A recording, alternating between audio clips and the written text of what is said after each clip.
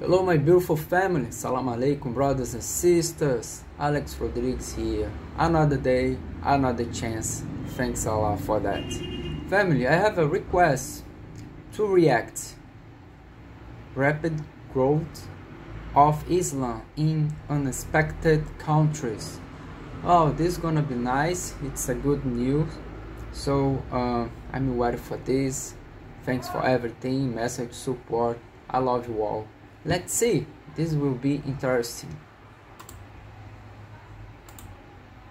Closely associated with the Middle East and certain other countries such as Pakistan, Indonesia, and Malaysia.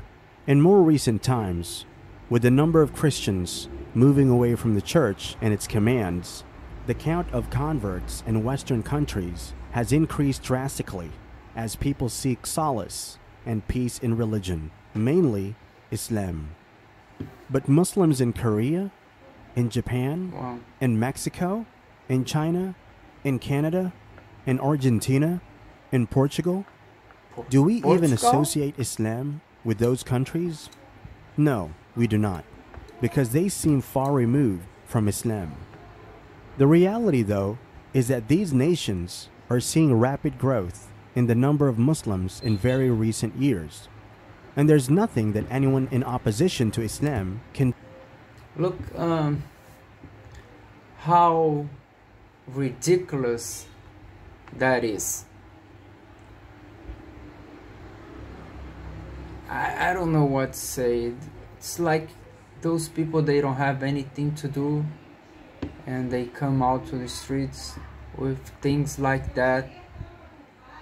It's like crazy. It doesn't even make sense. Do. When Allah command kun, be, and it is, no one, not her, not him, not me, not you, not anyone, can stop or curb this unstoppable growth.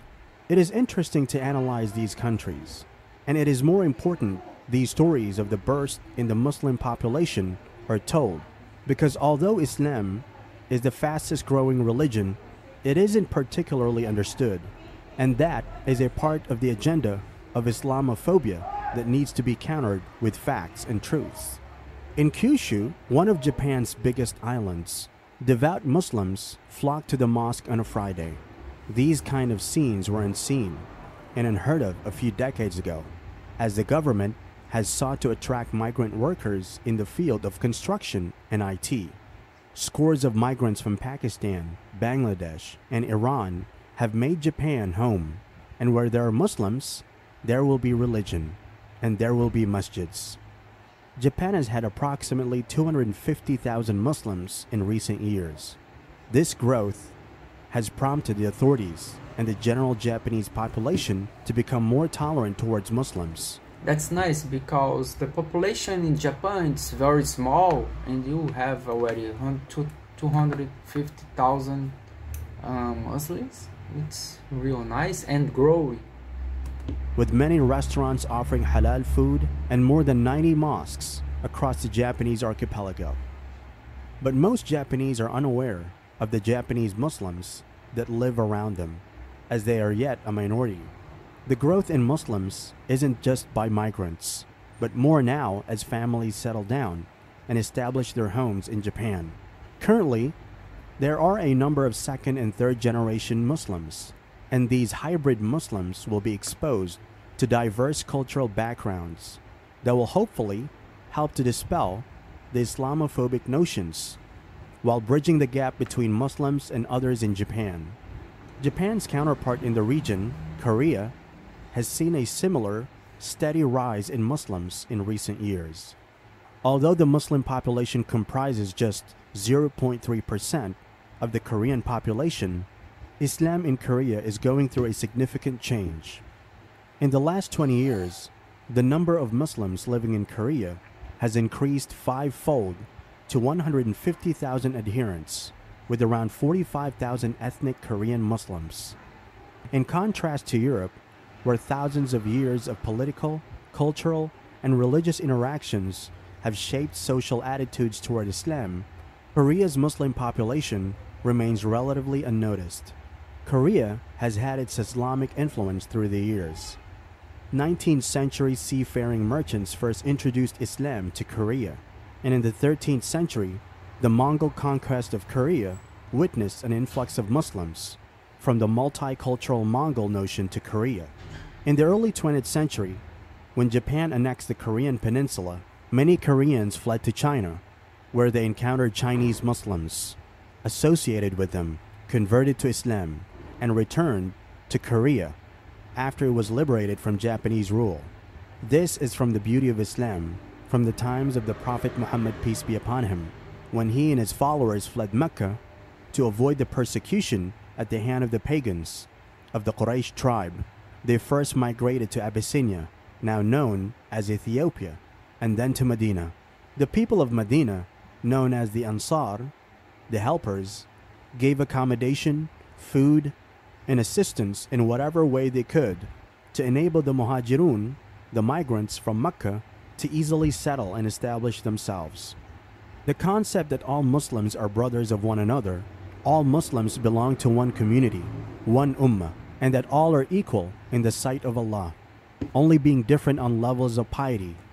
That's really nice, because also we have a lesson, a history lesson, right? That's a brilliant content. That too, known and judged only by Allah, enables Muslim to welcome others with arms outstretched and large hearts and pure intentions. Getting back to the Korean Muslims, a UN multinational force comprising many Turkish soldiers was dispatched to defend Korea during the Korean War. This influence also shaped the Korean attitudes toward Islam. Now the Muslims in Korea are of two distinct origins: the traditional community that converted in China and returned to Korea, and the immigrants who have come to Korea to work and study.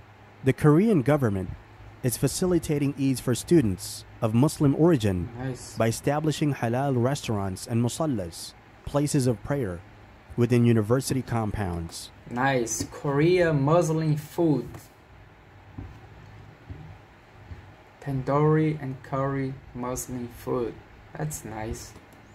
These positive changes create a good impression in the minds of Muslim students who enjoy positive relationships with their Korean counterparts. The boundary between the traditional Muslims of Korea and the immigrant Muslim population is blurring because of intermarriages and them establishing themselves in the Korean community.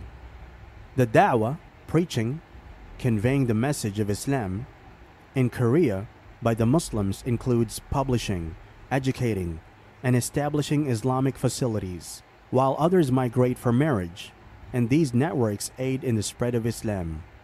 An Islamic scholar, Ismail al-Faruqi, once noted, all Muslims who have left their homelands to settle in non-Islamic countries, regardless of the external factors that led to their migration, see themselves as missionaries than immigrants in the usual sense of the term.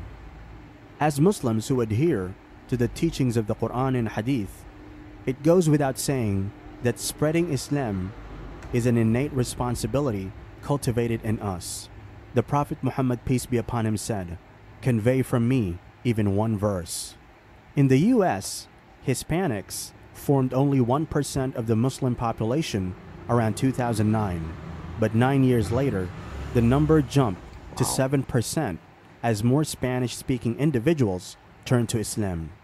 Hispanics hold a more favorable opinion towards Islam and Muslims when compared with their white-skinned counterparts. The reason a lot of Hispanics convert to Islam is that they find it attractive that Islam emphasizes a personal and direct connection with God without the interference of an institution or clergy. These people from mainly Spanish colonies such as El Salvador and Mexico have for long sought the truth, but with little access to Islamic resources in the Spanish language, they have been curtailed. Mexico? Muslims in Mexico? You heard it right. It's hard to believe. A predominantly Catholic country is unusual to even imagine that Muslims live there. But Muslims have to come to Mexico in spurts through the years with immigrants from Lebanon, Syria, and other war-torn African nations.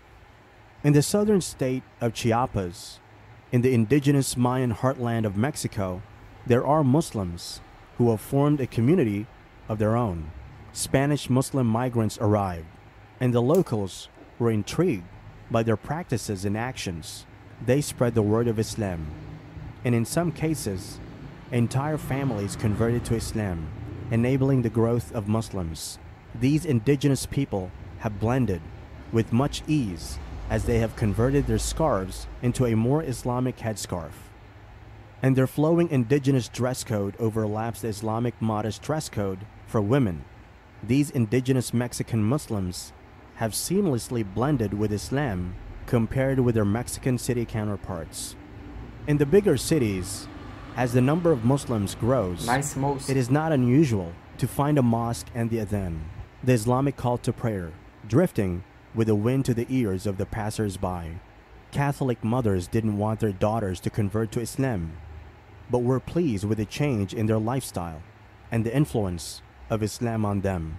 The new Muslims of Mexico find the practicality of Islam extremely pleasing, praying 5 times a day, connecting with your Creator, not eating pork, and prohibition of alcohol is what the progressive, health-conscious Mexican youth appreciate about Islam. Converts are fueling the growth in Mexico City, while high birth rates and large families spur it in rural regions. The akhlaq, good character, and moral conduct of Muslims is a magnet that attracts the interest of non-Muslim communities. Even the poorest of the poor among the Muslims share food with neighbors of different faiths on their Eid days, and they are open to assisting anyone in need despite their difficulties. This is the beauty of Islam, and this is the truth. Allah revealed Surah Nasr to the Prophet Muhammad when the help comes from Allah in victory, and you see people entering Allah's religion in multitudes. Then extol the praise of your Lord and pray to Him for forgiveness, for indeed He is ever disposed to accept the repentance. Wow, very nice, family. It's good to know that Islam is growing and people, they are looking further for the truth. They leaving the idols, worship idols to the side, and really looking for the Creator, the only one that can, you know, has mercy and save us. That's pretty nice. I just love this video. Finally, a good news, right? And that's amazing. And like we saw from the beginning, nothing can stop that. Nothing can stop that. They're gonna grow. They will try to, you know, they will keep saying bad things about Islam. They will keep trying to hide things, the truth, but let's say the Islam, it is unstoppable. And I believe that billions of people will find the truth before the end of the times. And that's really nice. Thanks so much. Thanks for the request. Please let's keep praying for the Turkish people from Syria, and always put Allah ahead of everything. We're gonna be fine. Allah bless you all, and I see you guys next time. Thank you.